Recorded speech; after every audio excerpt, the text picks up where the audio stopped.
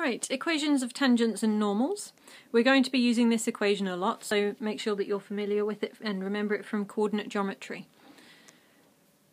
So, we need to be able to work out m, which is the gradient.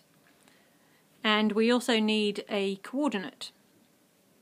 Okay, and then we'll be able to use our y minus y1m x minus x1 formula. So, let's have a look at an example. Find the equation of the tangent to this curve where x equals 1. So if we want to find out m, we find dy by dx. So differentiate y and you get 2x. Now when x is 1, m will be 2. And also y would be minus 1. So now we have all the information that we need to put into our equation. So we substitute in those coordinates and the gradient value and then tidy things up.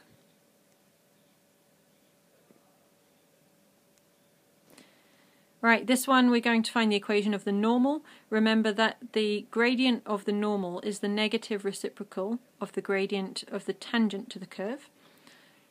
So if we differentiate y, we'll get 6x minus 2.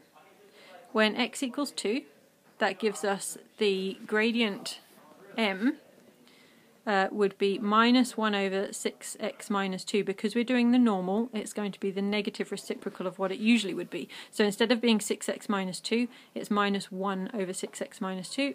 Then we substitute in the 2 for x and we get minus a tenth. Work out what the y coordinate would be, which is 13, and substitute it into our equation.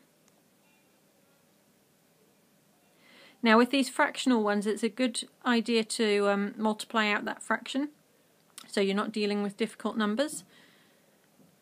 Generally speaking, it's good form to try and keep things as integers where possible. And then we would write that as an equation in that form, equal to 0. Okay, last one. Find the equation of the tangent to the graph which is parallel to the x-axis. So we're not given a point at which to find the tangent, but we know that the tangent is parallel to the x-axis. Now just picture that in your head.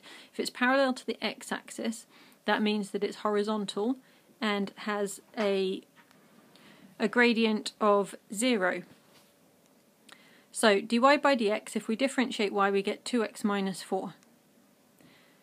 It being parallel to the x-axis means that that has to equal 0. So we know that this occurs when x equals 2. We find out the y coordinate when x equals 2 is minus 2. Therefore, the equation of the tangent will be y equals minus 2 because it's a horizontal line through the coordinate y equals minus 2. And if you tried to put it into your y minus y1 mx minus x1 equation, this is what it would look like.